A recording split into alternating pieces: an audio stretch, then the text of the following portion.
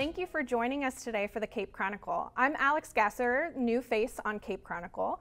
I look forward to co-hosting the show with Mike Rennick.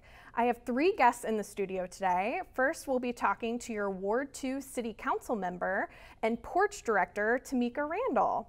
Then Kendra Eads will join us. She is the Executive Director of the CMO Network Against Sexual Violence, where I also serve as the Development Director. And finally, we'll end today's show with JoJo Stewart, Cape Girardeau's Assistant Emergency Management Director. That's all ahead on Cape Chronicle. Come on. You're not going to get it all right. Just make sure you nail the big stuff. Like making sure your kids are in the right seat for their age and size. Get it right at nhtsa.gov/the-right-seat.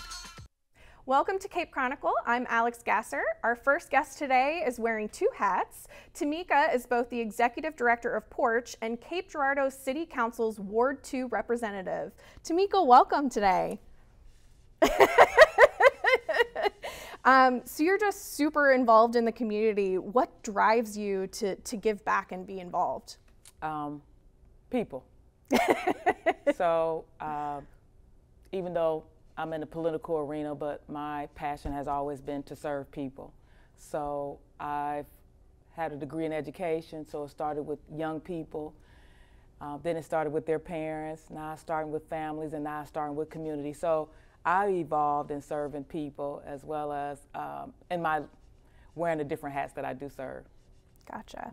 So I saw that PORCH has been in the news recently for rehabilitating homes. Can you tell us a little bit more about that? Okay, if I have enough breath to tell you about that. So excited. We launched our housing initiative in November of 2022, and we started with helping those that want to become first-time homeowners with their first home in South Cape. And so we'll help them partner with a lender, a realtor, insurance companies, if they need assistance with their credit, getting them to the right financial institution to be able to do that. So we help them work through the process of what it is to purchase their first home. So we've been able to place 2 families in homes so far as of November of last year, and then we just assisted with putting 1 under contract today. And so those 3 homes. And our next phase of our house rehabilitation project is we purchased 4 homes in South Cape, and we started renovation with those last week.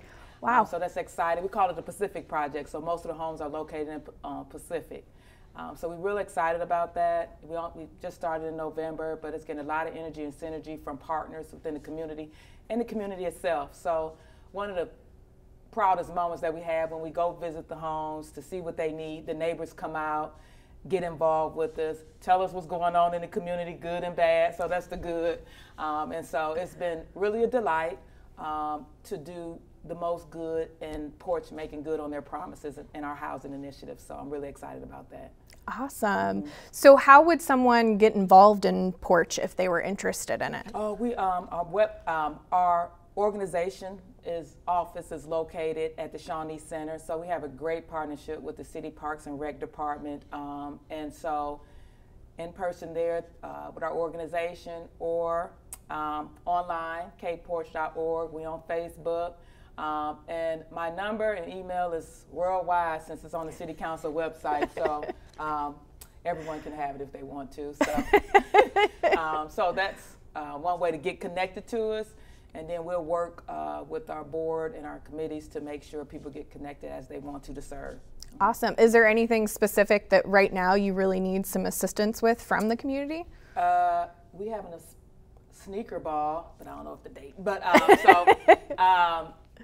we actually, P&G just called us and they're going to assist us with a service project to help get some of the debris out of the homes so we can start renovating them.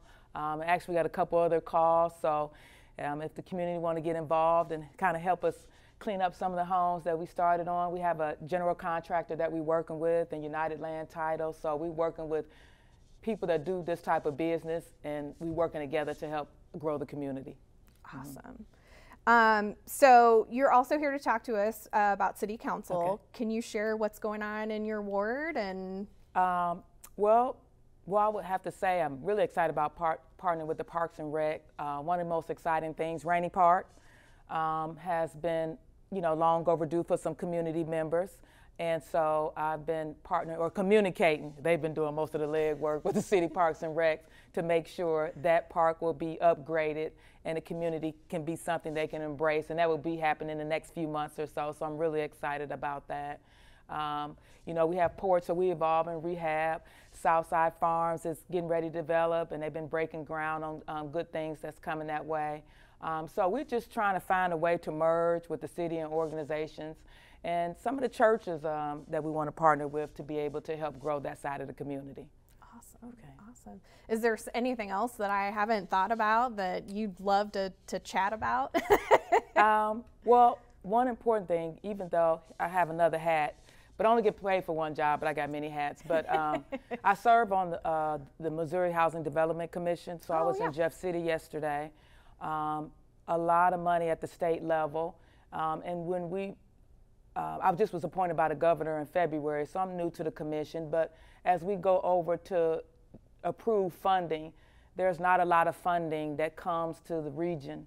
So I had a chance to talk to the executive director and some of the commissions and see what we can do to bring that information here so people can know what's going on and have access to that. I just feel when I'm kind of at the state level, we're just missing out on a lot of opportunities that other parts of the state receive. And so I think it's important in the roles that we're in leadership that we get connected to the state level and federal level. It depends on how far in advance you are with that to bring resources to Southeast Missouri, because we've really been lacking behind in leadership positions as well as funding that's received in our area. So I've put the plug in. I'm going to have a conference call with some of the executive director to see what we can do to provide more opportunities for our region. So that's important to me. Another thing to put on my hat. Yeah. You have to have monies to be able to provide, and a commission does have that, and they're open to seeing what they can do to serve Southeast Missouri even more. So awesome. Mm-hmm. Are there ways for folks in our community to help advocate for that, to help push that forward? So that's one thing I was asking them for. What can we do to make sure the information is received here in that regard? And so we're going to conference call and see what we can do to be able to have that. But they also have a website, so you can check out the Missouri Housing Development Commission website, because they will post regularly different grants that come about. And if you need some support or assistance with it, I can make sure you get connected to the right person to be able to do that. Mm-hmm. Awesome. Mm-hmm. Awesome. Well, thank you so much for being here today with us and sharing everything that you're involved with. And I don't know how you find the time. When do you sleep? No, I'm working in my sleep, okay? But I love, when you love what you do, you don't never feel like you're working. So I love what I do. Awesome. Mm-hmm. Well, thank you so much. Thank you.